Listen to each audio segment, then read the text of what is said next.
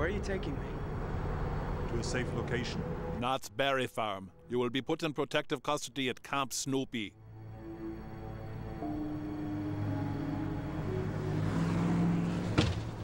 I have to go number 2. She used to kick me in junior high, too. Get off at the next exit. Let her out. Negative.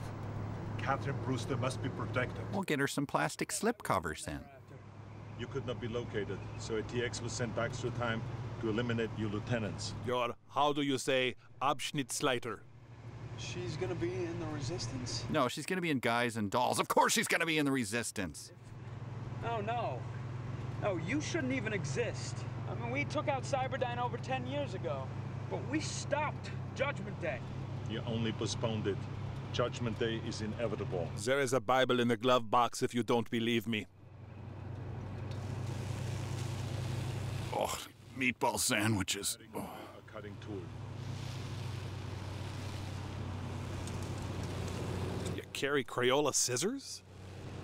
Here, take the wheel. I will tear it off Three Stooges style. What are you doing? I'm powered by 2 hydrogen fuel cells. My primary cell was damaged by a plasma attack. Plasma attack? Take Pepto-Bismol. Combat, driven by a plasma reactor and equipped with onboard weapons. Its arsenal includes nanotechnological constructors. Meaning?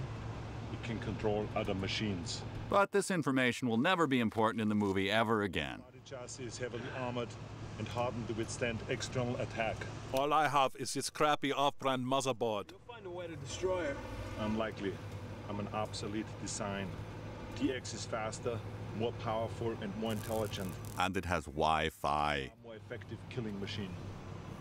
Oh, great. That's great.